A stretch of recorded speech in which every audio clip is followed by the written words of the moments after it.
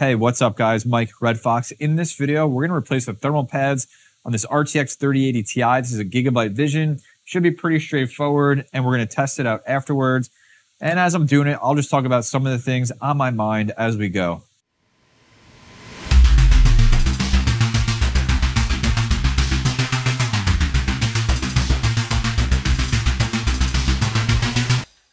So let's dive right into this GPU. Should be pretty straightforward. I did a 3090 Gigabyte Vision, and they're essentially the same card, except what I think is just the extra memory that would be on the back of the PCB on the 3090. I think they're probably identical otherwise inside. So this should be pretty straightforward. I'm going to hopefully remember how to do this.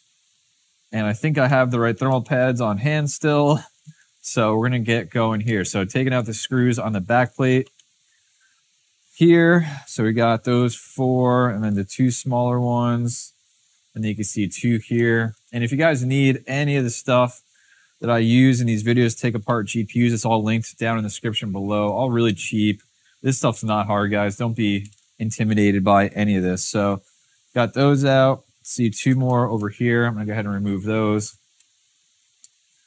Don't give me a hard time for my screw organization. I've been taking apart stuff for many, many years, and I have a good memory of where it goes.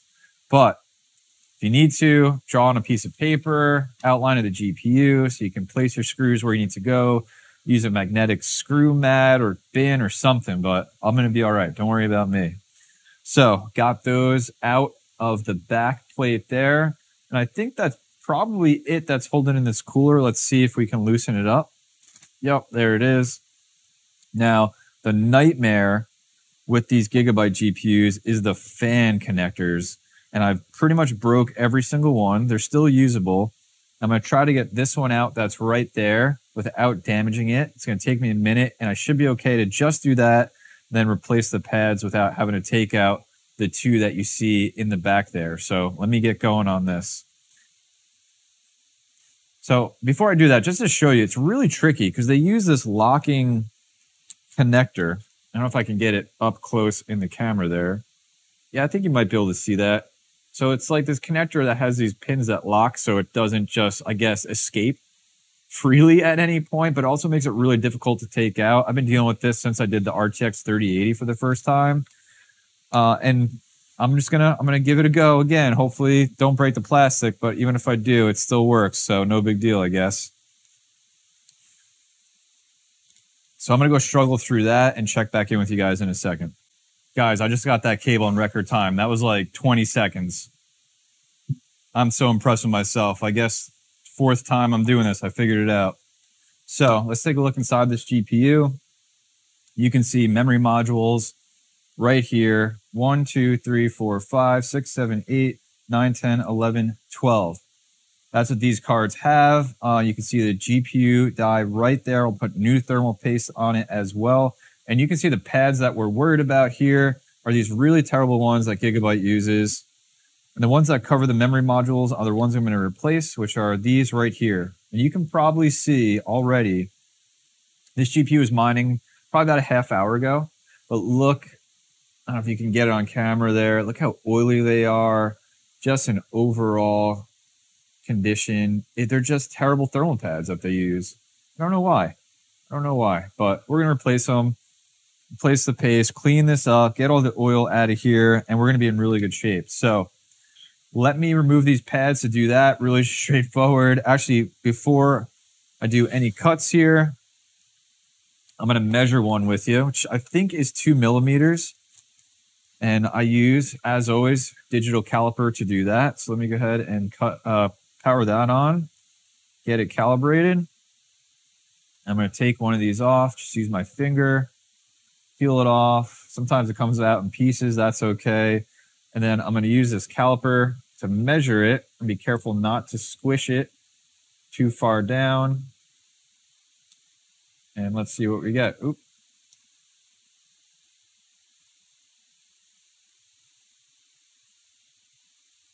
Yeah, so right there, just about 2 millimeters is what we're using on this. So I have those on hand. So let me get these off, get this cleaned up, And yeah, we're going to go from there. Let's do it. So as I do this, I haven't even done a lot of these, but I'm already so over replacing thermal pads. And I have so many more GPUs to do this on. I got a couple more 3090s to do this on.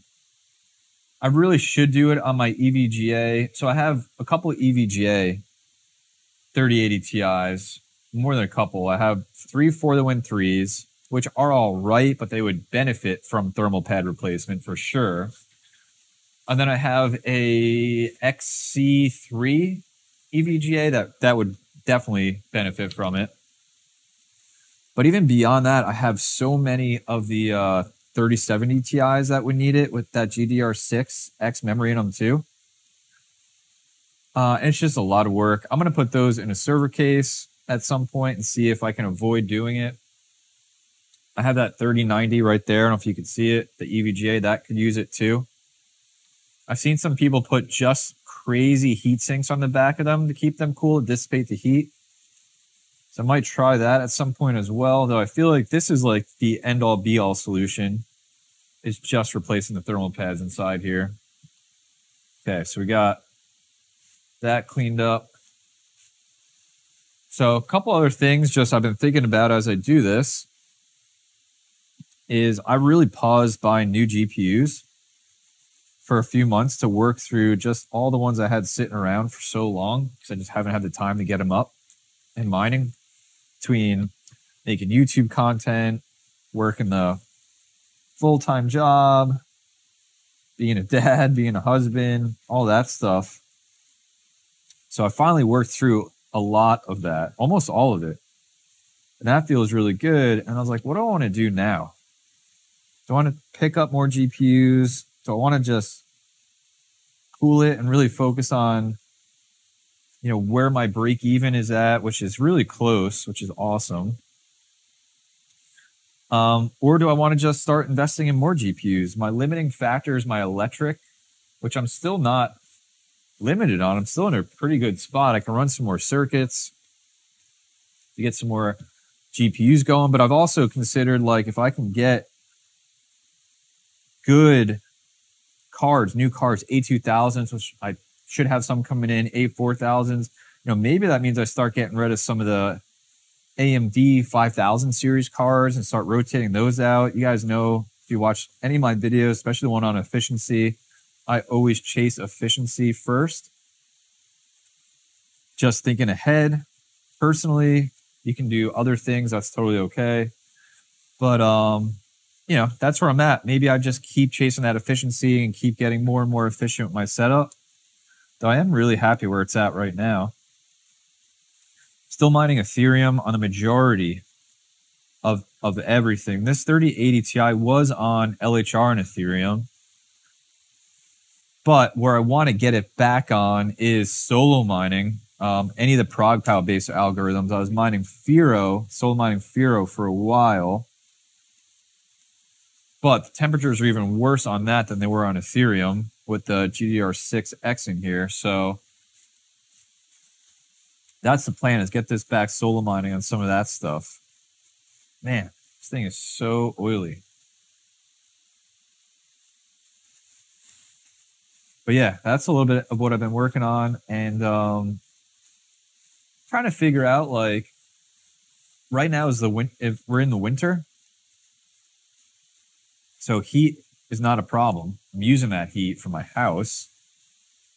But I'm thinking about next spring and summer. I don't know how I'm going to manage this anymore in this house. I don't know. I don't know if profitability is still where it's at. I'm going to have to figure something out. Like, it's going to be a reality where I have to figure out a second space to do mining.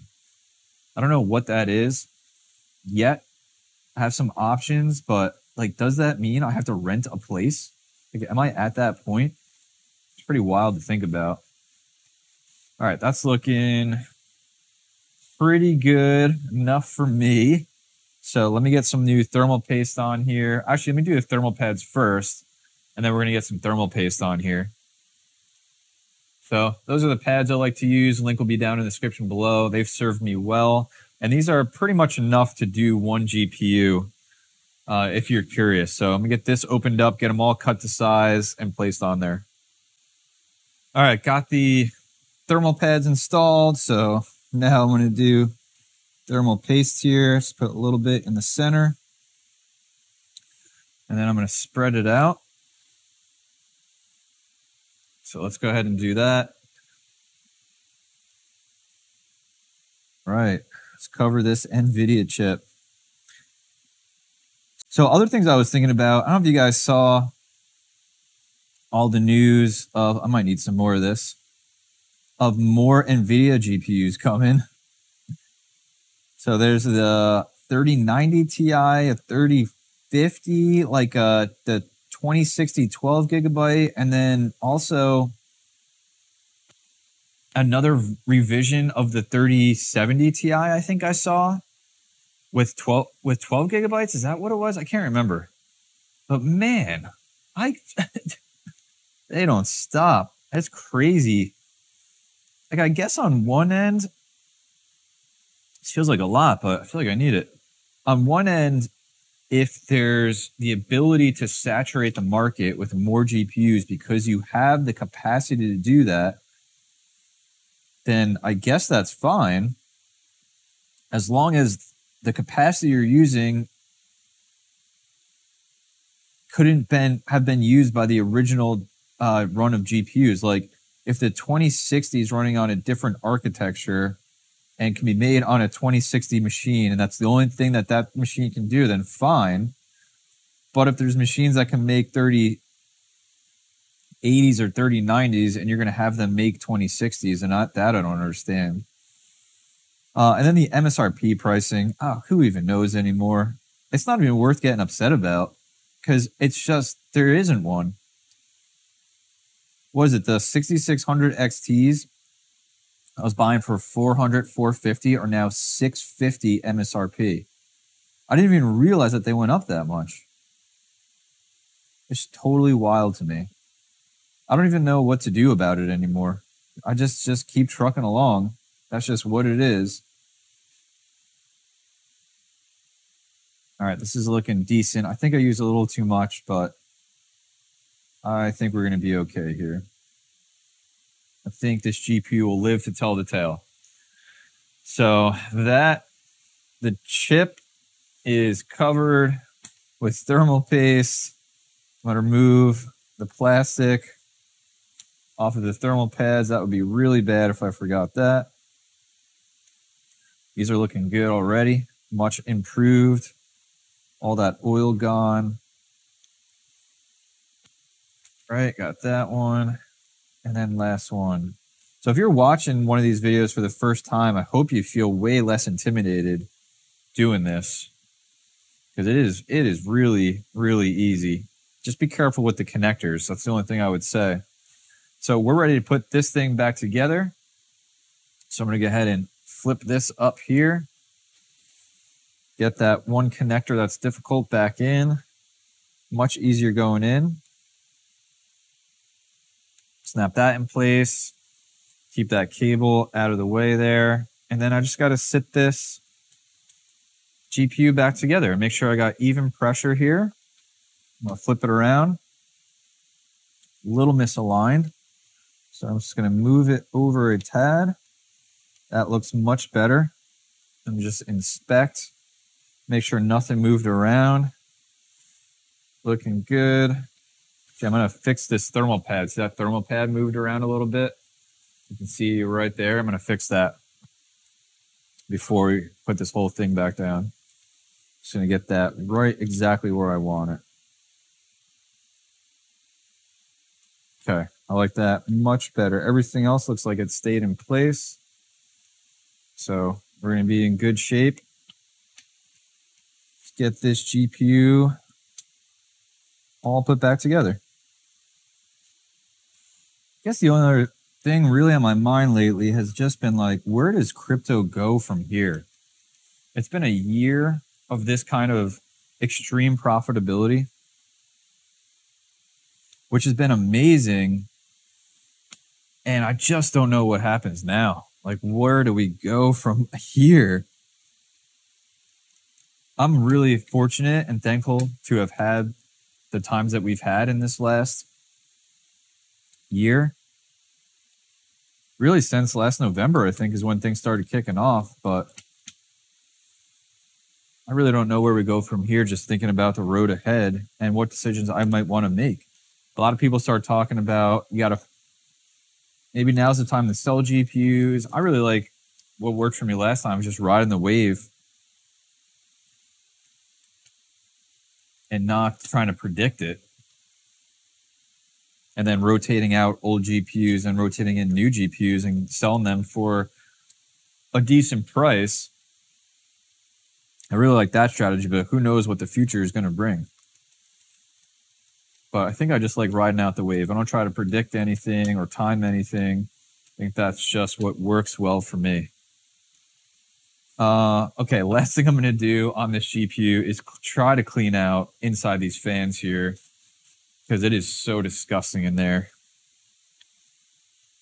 from all that oil that just leaked in there and then just collected dust. So let's see how this does. Rotating this around with some alcohol on it. Look at that. How gross is that? The other one.